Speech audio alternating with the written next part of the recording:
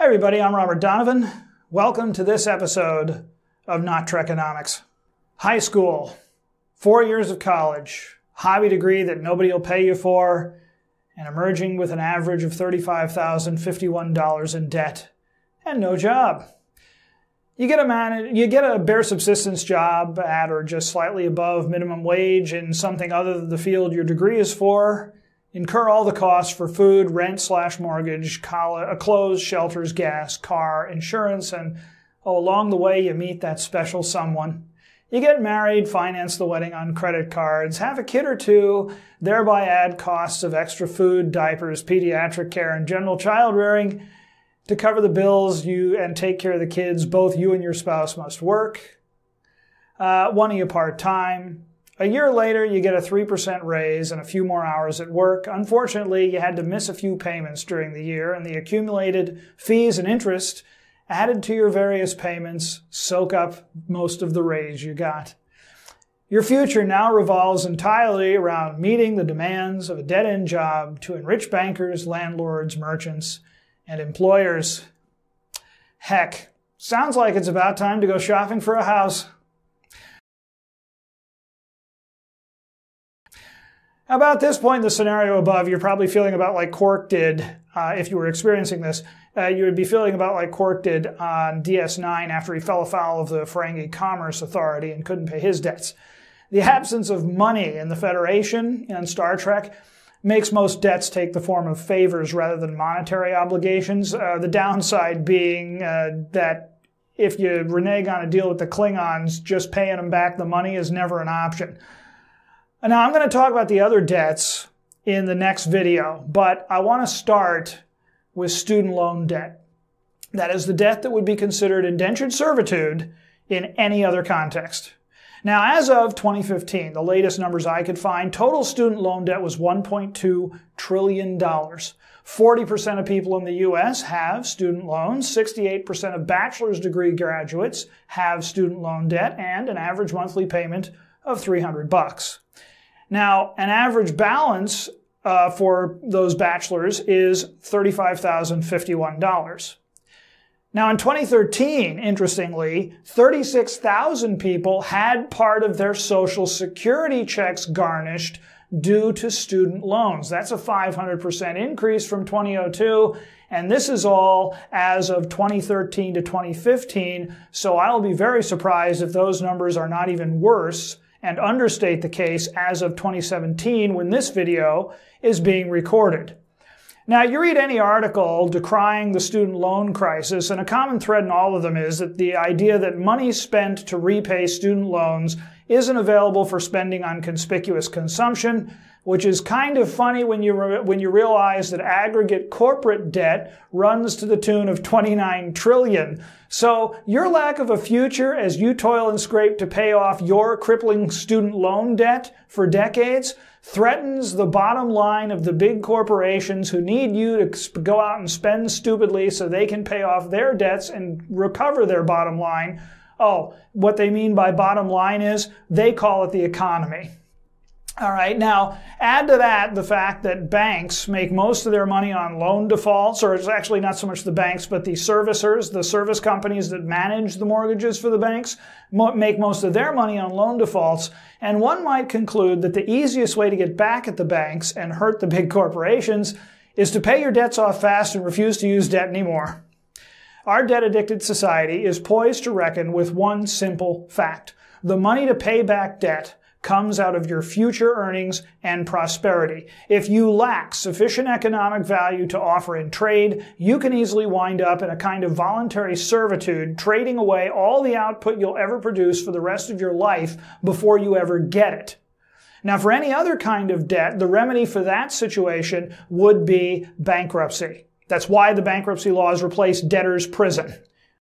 Alas, student loans are largely denied that remedy, but as it turns out, maybe not as entirely as we might have been led to believe.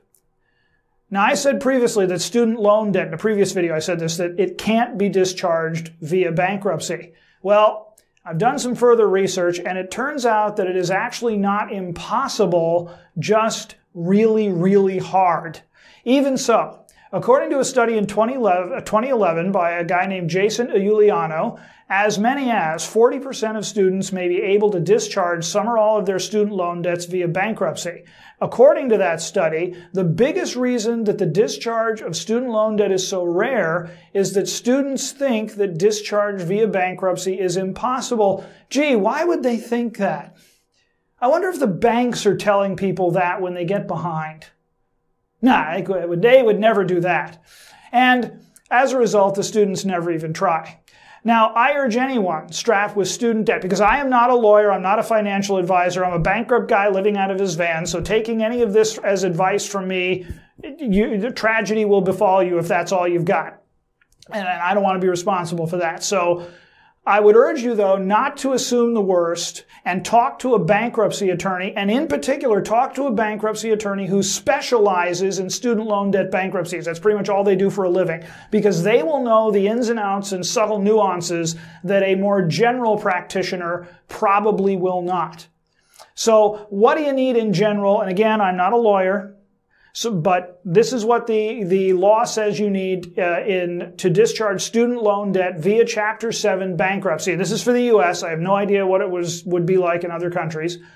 But bankruptcy requires that you file something called an adversary proceeding, which is basically a lawsuit within the bankruptcy, alleging that repaying your loan would cause an undue financial hardship. Now, whether you succeed in proving that, according to Iuliano, can depend an awful lot on the judge you get and the experience of your attorney, but there have been cases where people successfully did this themselves. The more complex your case, the more I would recommend you get an attorney, because they will understand how to present the thing so that it has the best chance of being well received by the court.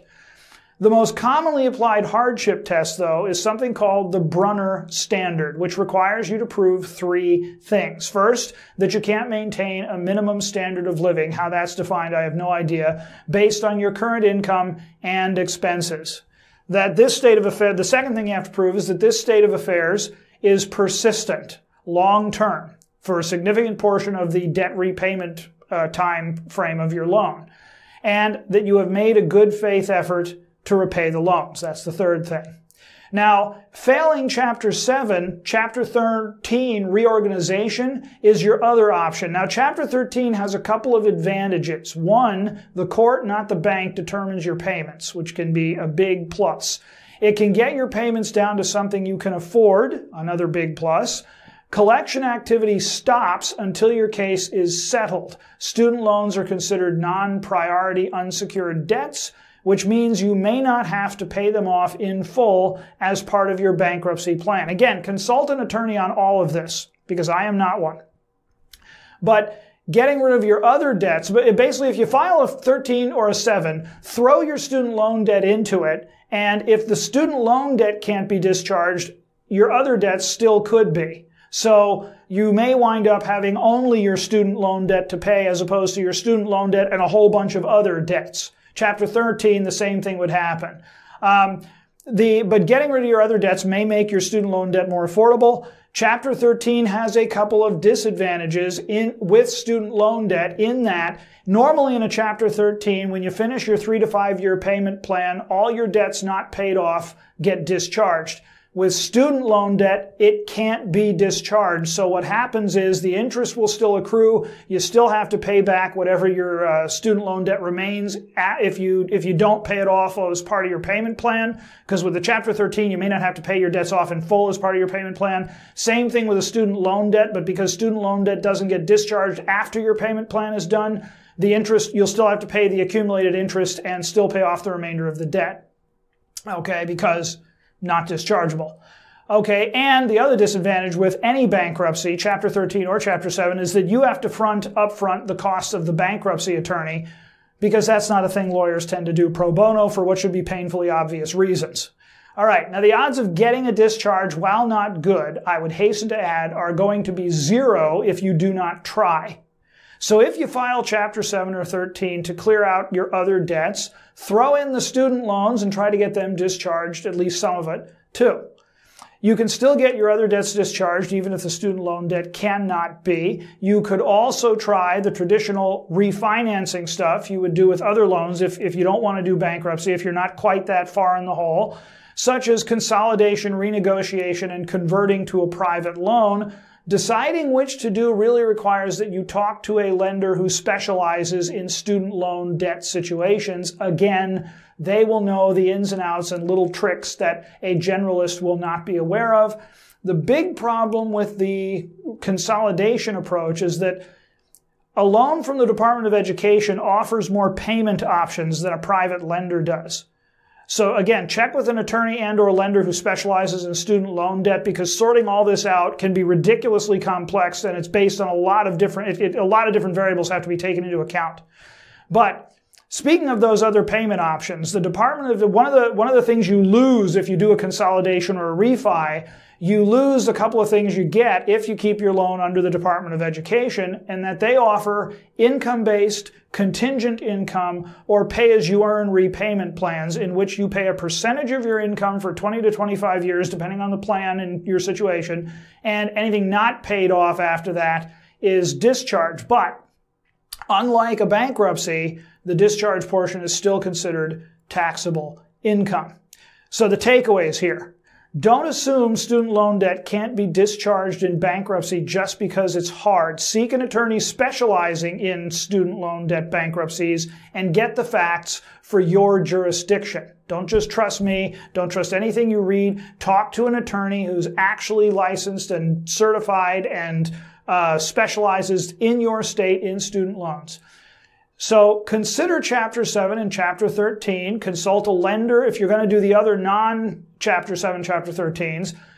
Consider a lender who specializes in student loan debt situations, and do the math on the loan conversions, consolidations, and renegotiations so you don't wind up paying more and losing payment options in the bargain.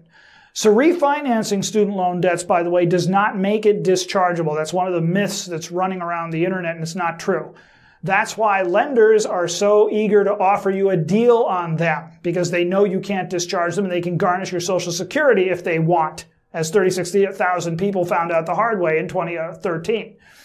Consider income-based pay-as-you-go, pay-as-you-earn, and contingent repayment plans. None of these plans are as good as bankruptcy, but until the laws are changed to allow student loans once again to be discharged via bankruptcy, and I think they should, they are all worth looking into.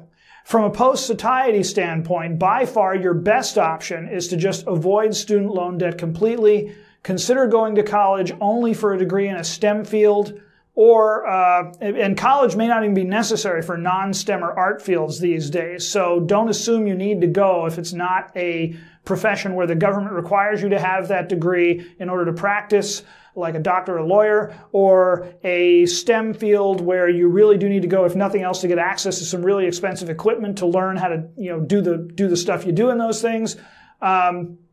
But don't assume you need to go to college. That's that's one of the big things about avoiding debt in the first place. But for those who are already ensnared in a student loan debt, I would recommend prioritizing paying it off first, because the difficulty in discharging it through bankruptcy makes it one of the most toxic and dangerous types of debt there is.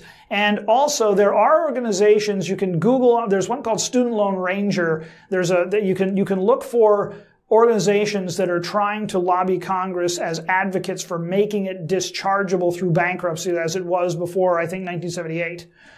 The links below are there. I've got some links below to that kind of information. And in the next episode, we're going to be looking at specific strategies and methods for paying debt down faster. So thanks for watching. I hope you found this information useful, and may the balance of your day be awesome.